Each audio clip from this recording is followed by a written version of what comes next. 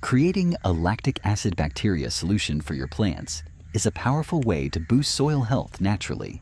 This process leads to beneficial soil bacteria that enhance nutrient availability, protect plants from harmful pathogens, and improve soil structure.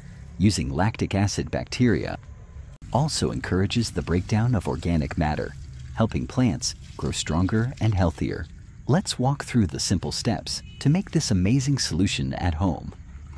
First, take 1 glass of uncooked white rice and add it to a container filled with 1 liter of clean water. Stir the rice thoroughly to release all the nutrients and starches into the water. Now we aren't going to waste this murky water. Give it to your plants as a treat. The nutrients will give them a little boost. Once you've done that, refill the container with fresh water, stir the rice again, and once more, use the water for your plants. After this second round, fill the container again with water and stir it one last time.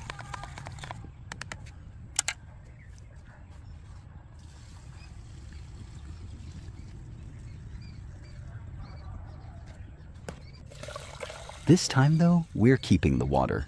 Strain the rice and pour the water into a separate container. Now it's time to ferment the rice water. Cover the container with a cloth or a loose-fitting lid, making sure it isn't airtight so air can still get in. Leave the container at room temperature for about 2 to 3 days. During this time, the natural microbes from the rice water will start to ferment and multiply, preparing the perfect environment for the lactic acid bacteria we're about to create. Once the rice water has fermented, it's time to add milk to the mix. For this step, use 1 part milk, meaning you'll add 100 milliliters of milk to the 1 liter of rice water we've already prepared. Stir it well to ensure it's fully mixed, then cover it loosely once again and leave it at room temperature. Depending on the temperature in your area, this fermentation will take anywhere from 3 to 7 days.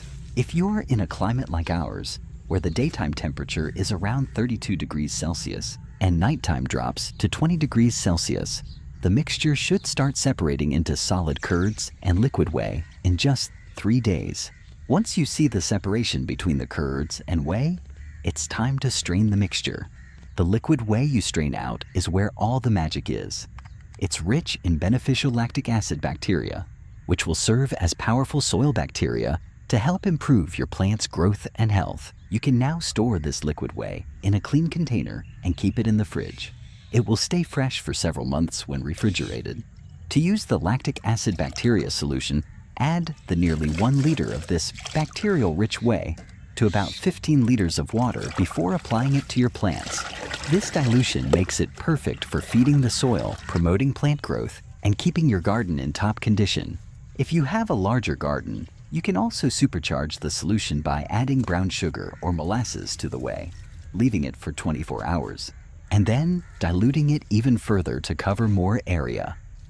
The benefits of lactic acid bacteria for soil are numerous. It helps break down organic material faster, releases essential nutrients like nitrogen, phosphorus, and potassium, and suppresses harmful microbes. This natural process boosts your soil's health, making your plants stronger and more resistant to diseases.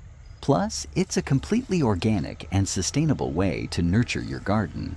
So, by following these simple steps, you can create a powerful soil bacteria solution that will benefit your plants and soil for months to come.